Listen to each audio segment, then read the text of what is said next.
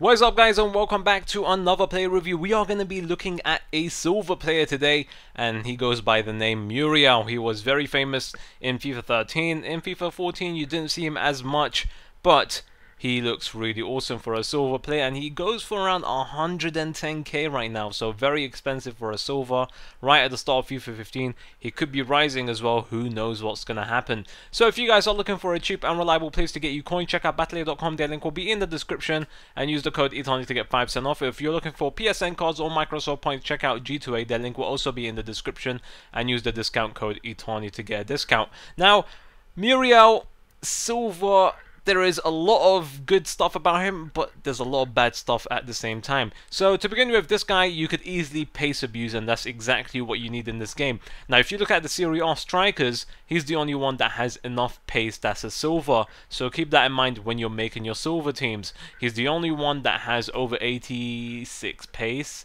I think. Yeah, he's the only one. So awesome dribble at the same time.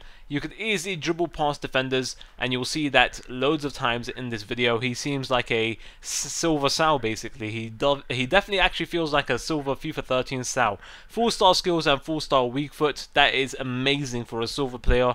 I didn't even expect him to have that, but he does. Perfect work rates as well. High attacking and low defending. This guy will always be in position when you're attacking. So what is not good about him? Well, let's start with one of the things that annoyed me the most, and that is his finishing. Oh my days. The amount of opportunities I was able to create with this guy, but then at the end he just doesn't finish it. That was really annoying me, and you're gonna see a lot of that in the video. But at the same time, I had to put a lot of goals, so just don't expect him to be an awesome finisher.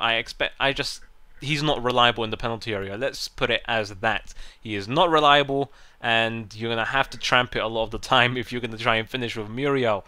Shooting wise, he's just quite crappy, even inside the penalty area.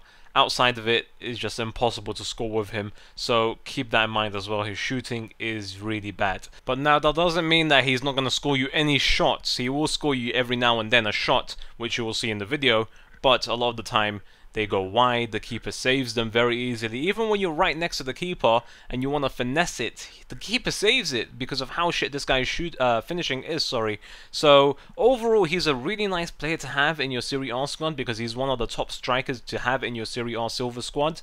But he's not perfect, and he does come with some annoyances. So hope you guys enjoyed this video. If you did, I'd really appreciate a like. Is he worth 110k?